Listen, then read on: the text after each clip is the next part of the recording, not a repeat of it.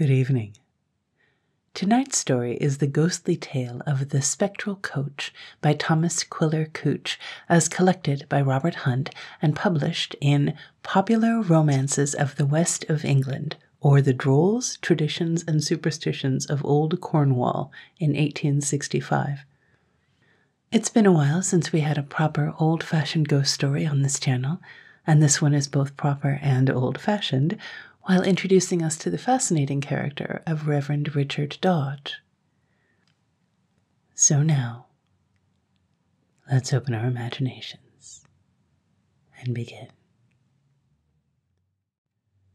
You have heard of such a spirit, and well you know, the superstitious, idle-headed eld received and did deliver to our age the tale of Hermes the Hunter for a truth. The old vicarage house at Talland, as seen from the Loo Road, its low roof and grey walls peeping prettily from between the dense boughs of ash and elm that environed it, was as picturesque an object as you could desire to see.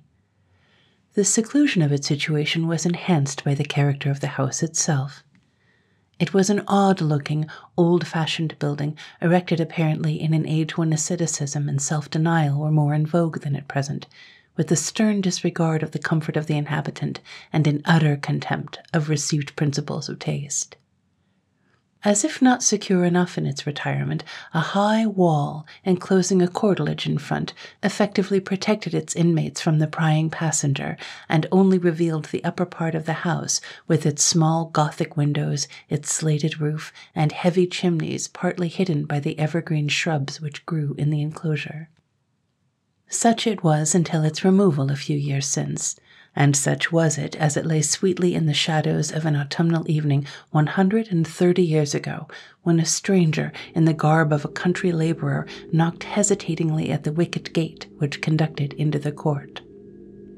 After a little delay, a servant girl appeared, and, finding that the countryman bore a message to the vicar, admitted him within the walls and conducted him along a paved passage to the little, low, damp parlour where sat the good man. The Reverend Mr. Dodge was, in many respects, a remarkable man. You would have judged as much of him as he sat there before the fire in his high-backed chair, in an attitude of thought, arranging, it may have been, the heads of his next Sabbath's discourse. His heavy eyebrows, throwing into shade his spacious eyes, and indeed the whole contour of his face, marked him as a man of great firmness of character and much moral and personal courage. His suit of sober black and full-bottomed periwig also added to his dignity and gave him an appearance of greater age. He was then verging on 60. The time and the place gave him abundant exercise for the qualities which we have mentioned, for many of his parishioners obtained their livelihood by the contraband trade, and were mostly men of unscrupulous and daring character, little likely to bear with patience reflections on the dishonesty of their calling. Nevertheless, the vicar was fearless in reprehending it, and his frank exhortations were, at least, listened to on account of the simple honesty of the man and his well-known kindness of heart. The eccentricity of his life, too, had a wonderful effect in procuring him the respect, not to say the awe, of people superstitious in a more than ordinary degree. Ghosts in those days had more freedom accorded them, or had more business with the visible world than at present, and the parson was frequently required by his parishioners to draw from the uneasy spirit the dread secret which troubled it, or, by the aid of the solemn prayers of the church, to set it at rest forever. Mr. Dodge had a fame as an exorcist, which was not confined to the bounds of his parish, nor limited to the age in which he lived. "Well, my good man, what brings you hither?" said the clergyman to the messenger. "A letter, may it please your reverence, from Mr. Mills of Lanreath," said the countryman, handing him a letter. Mr. Dodge opened it and read as follows. "My dear brother Dodge, I have ventured to trouble you, at the earnest request of my parishioners, with a matter of which some particulars have doubtless reached you, and which has caused, and is causing, much terror in my neighbourhood. For its fuller explication I will be so tedious as to recount to you the whole of this strange story as it has reached my ears, for as yet I have not satisfied my eyes of its truth. It has been told me by men of honest and good report, witnesses of a portion of what they relate, with such strong assurances that it behooves us to look more closely into the matter. There is in the neighborhood of this village a barren bit of moor which had no owner, or rather more than one, for the lords of the adjoining manors debated its ownership between themselves, and both determined to take it from the poor, who have for many years past regarded it as a common. And truly it is little to the credit of these gentlemen that they should strive for a thing so worthless as scarce to bear the cost of law, and yet of no mean value to poor labouring people. The two litigants, however, contested it with as much violence as if it had been a field of great price, and especially one, an old man, whose thoughts should have been less set on earthly possessions, which he was soon to leave, had so set his heart on the success of his suit that the loss of it a few years back is said to have much hastened his death. Nor, indeed, after death, if current reports are worthy of credit, does he quit his claim to it, for at night time his apparition is seen on the moor to the great terror of the neighbouring villages. A public path leads by at no great distance from the spot, and on divers occasions has the labourer, returning from his work, been frightened nigh unto lunacy by sight and sounds of a very dreadful character. The appearance is said to be that of a man habited in black, driving a carriage drawn by headless horses. This is, I avow, very marvellous to believe, but it has had so much creditable testimony, and has gained so many believers in my parish, that some steps seem necessary to allay the excitement it causes. I have been applied to for this purpose, and my present business is to ask your assistance in this matter, either to reassure the minds of the country people, if it be only a simple terror, or, if there be truth in it, to set the troubled spirit of the man at rest. My messenger, who is an industrious, trustworthy man, will give you more information if it be needed, for, from report, he is acquainted with most of the circumstances, and will bring back your advice and promise of assistance. Not doubting of your help herein, I do with my very hearty commendation commit you to God's protection and blessing, and am your very loving brother, Abraham Mills. This remarkable note was read and reread while the countryman sat watching its effects on the parson's countenance, and was surprised that it changed not from its usual sedate and settled character. Turning at length to the man, Mr. Dodge inquired, "Are you, then, acquainted with my good friend Mills?" "I should know him, sir," replied the messenger, "having been sexton to the parish for 14 years, and being, with my family, much beholden to the kindness of the rector." "You are also not without some knowledge of the circumstances related in this letter. Have you been an eyewitness to any of these strange sights?"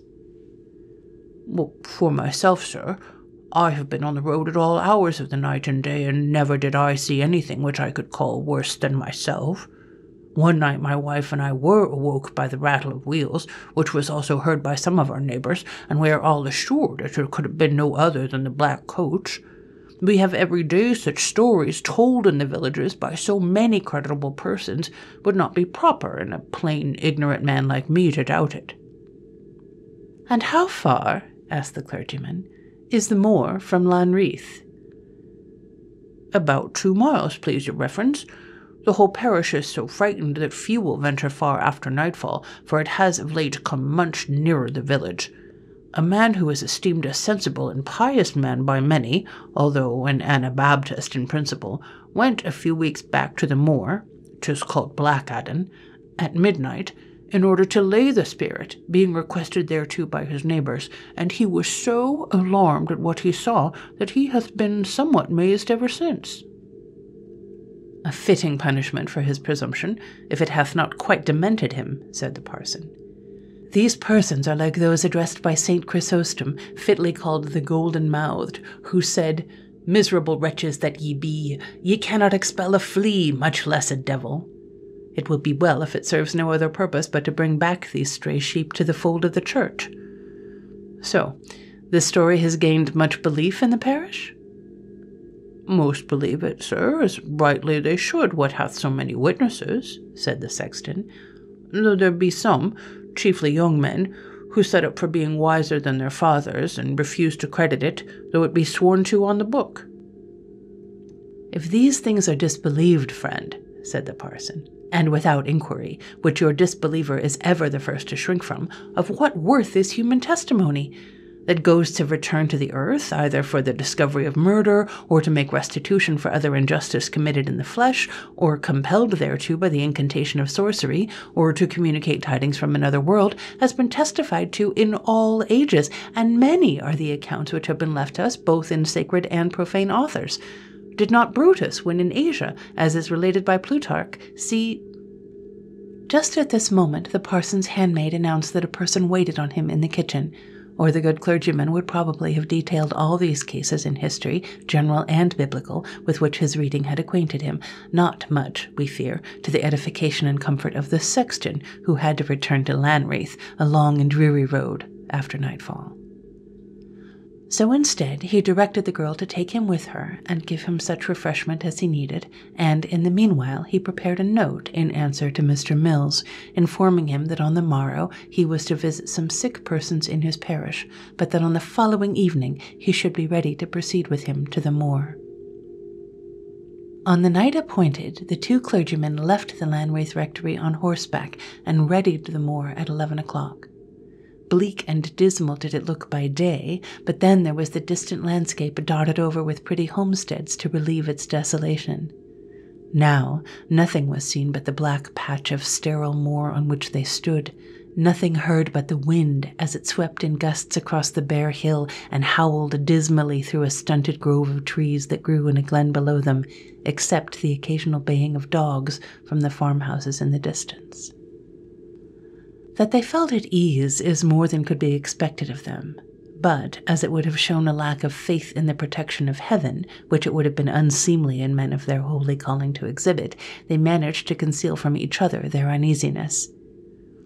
Leading their horses, they trod to and fro through the damp fern and heath with firmness in their steps, and upheld each other by remarks on the power of the great being whose ministers they were, and the might of whose name they were there to make manifest.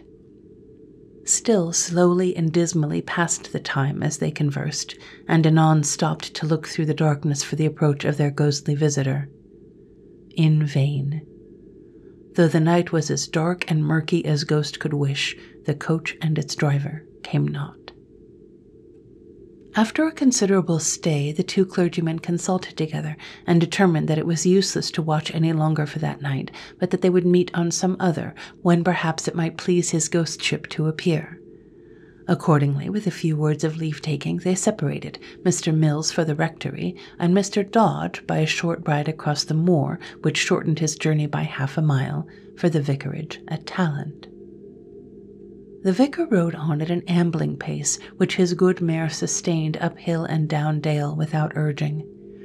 At the bottom of a deep valley, however, about a mile from Blackadden, the animal became very uneasy, pricked up her ears, snorted, and moved from side to side of the road, as if something stood in the path before her. The parson tightened the reins and applied whip and spur to her sides, but the animal, usually docile, became very unruly, made several attempts to turn, and, when prevented, threw herself upon her haunches. Whip and spur were applied again and again, to no other purpose than to add to the horse's terror. To the rider, nothing was apparent which could account for the sudden restiveness of his beast. He dismounted and attempted in turns to lead or drag her, but both were impracticable and attended with no small risk of snapping the reins. She was remounted with great difficulty, and another attempt was made to urge her forward, with the like want of success. At length the eccentric clergyman, judging it to be some special signal from heaven, which it would be dangerous to neglect, threw the reins on the neck of his steed, which, wheeling suddenly around, started backward in a direction towards the moor, at a pace which rendered the parson's seat neither a pleasant nor a safe one. In an astonishingly short space of time they were once more at Blackadden. By this time, the bare outline of the moor was broken by a large black group of objects, which the darkness of the night prevented the parson from defining. On approaching this unaccountable appearance, the mare was seized with fresh fury, and it was with considerable difficulty that she could be brought to face this new cause of fright. In the pauses of the horse's prancing, the vicar discovered to his horror the much dreaded spectacle of the black coach and the headless steeds, and, terrible to relate, his friend Mr. Mills lying prostrate on the ground before the sable driver. Little time was left to him to call up his courage for this fearful emergency, for just as the vicar began to give utterance to the earnest prayers which struggled to his lips, the spectre shouted, "Dodge is come! I must be gone!" and forthwith leapt into his chariot and disappeared across the moor. The fury of the mare now subsided, and Mr. Dodge was enabled to approach his friend, who was lying motionless and speechless, with his face buried in the heather. Meanwhile, the rector's horse, which had taken fright at the apparition and had thrown his rider to the ground on or near the spot where we have left him lying, made homeward at a furious speed and stopped not until he had reached his stable door. The sound of his hoofs as he galloped madly through the village awoke the cottagers, many of whom had been some hours in their beds.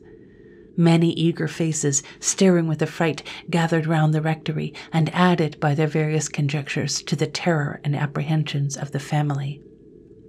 The villagers, gathering courage as their numbers increased, agreed to go in search of the missing clergyman, and started off in a compact body, a few on horseback, but the greater number on foot, in the direction of Blackadden.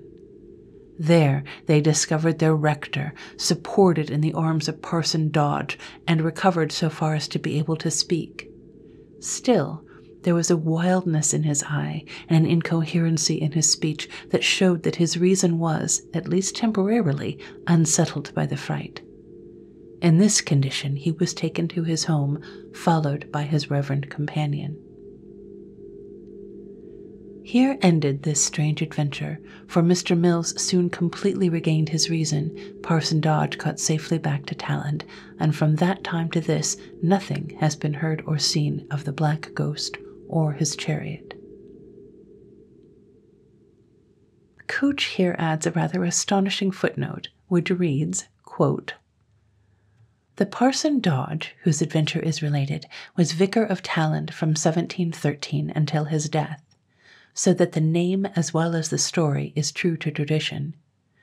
Bond, History of East and West Love, says of him, about a century since, the Reverend Richard Dodge was vicar of this parish of Talland, and was, by traditionary account, a very singular man. He had the reputation of being deeply skilled in the black art, and would raise ghosts or send them into the Dead Sea at the nod of his head. The common people, not only in his own parish, but throughout the neighborhood, stood in the greatest awe of him, and to meet him on the highway at midnight produced the utmost horror. He was then driving about the evil spirits. Many of them were seen in all sorts of shapes, flying and running before him, and he pursuing them with his whip in a most daring manner. Not unfrequently he would be seen in the churchyard at dead of night, to the terror of passers-by. He was a worthy man, and much respected, but had his eccentricities." End quote.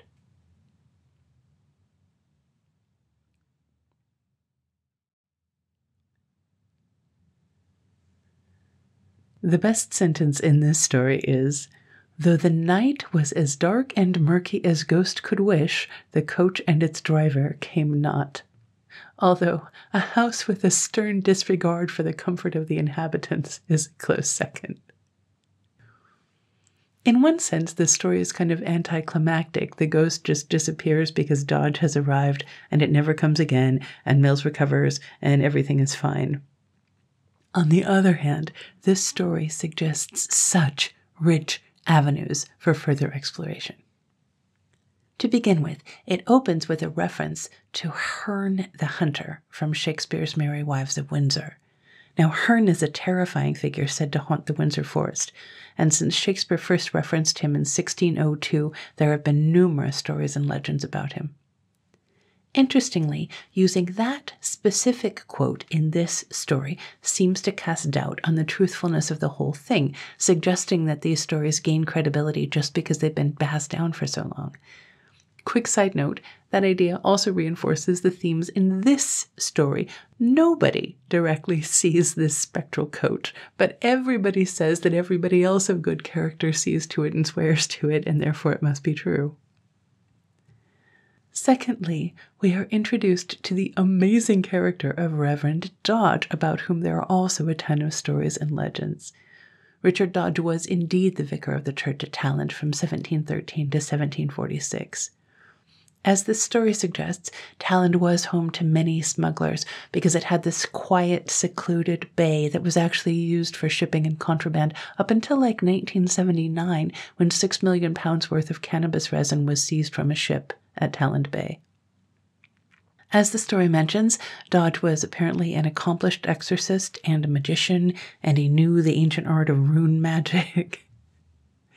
Modern scholars suggest that perhaps Dodge was actually in league with the smugglers, that his midnight ghost hunting rambles were actually cover for their activities.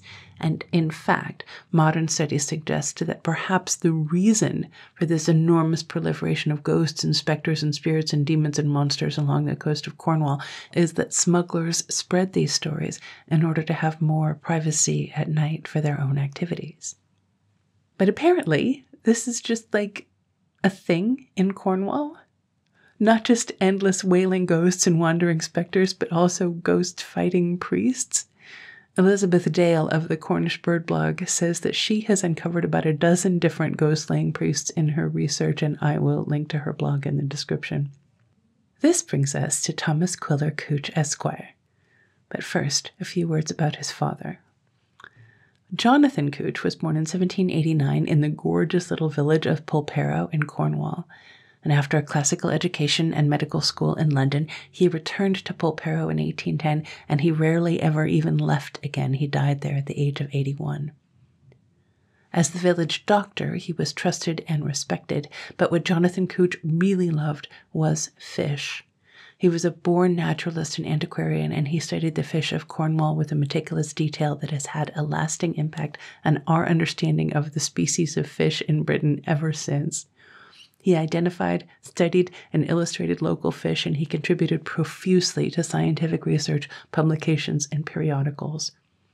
Among his many works, I think my personal favorite is the 12-volume A Treatise on Dreams, Historical Biographies of Animals Known to the Ancients, Materials for a History of the British Cetacea, a Journal of Natural History, being the result of my own observations or derived from living testimony, written from 1805 to his death in 1870.